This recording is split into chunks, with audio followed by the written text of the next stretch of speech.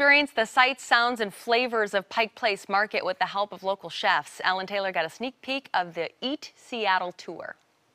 All right, if you're a local, you like coming to Pike Place Market because this is, a little piece of home. If you're a local, you're also probably bringing some of your out-of-town friends and family to come check out the iconic spot. And this is also a place where if you're a local or even a tourist and you want to see something you've never seen before, you want to jump on the Eat Seattle tour train. It's not an actual train, but my friend Chef Liz is here, and she is the owner of Eat Seattle, which takes you step by step through places in the market. We're grabbing ingredients for this recipe that we're making, and you're going to teach us how to make it. What are we making, though?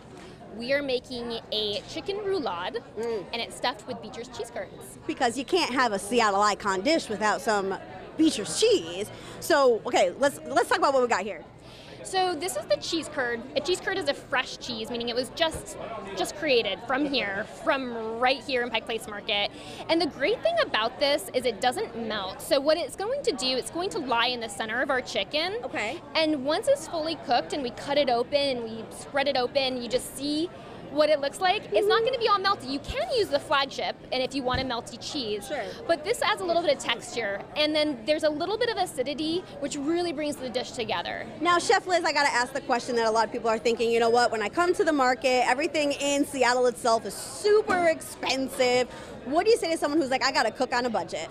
I love that you say that, because these are some of the best ingredients you can possibly find, and I would actually say they're affordable for what they are. So that price to quality ratio is totally in our benefit. There's a community of people who live here in the market. They're trying to serve them. The second they push that community out, it's a fail. So these are priced in a way that encourages people to come and try them. And you had mentioned also about like the vegetables and stuff that we found earlier, which it's less expensive to buy them from the growers themselves, right, when they're in season? Yeah, it is, because we have so much production. It's less of a carbon footprint.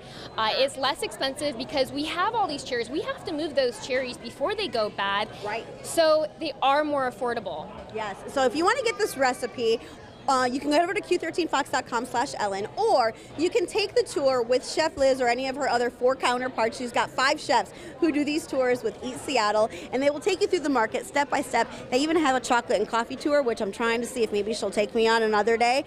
But in the meantime, you can get that recipe or get all the details you need on Chef Liz and Eat Seattle up on our website. As always, all the info is there. Guys?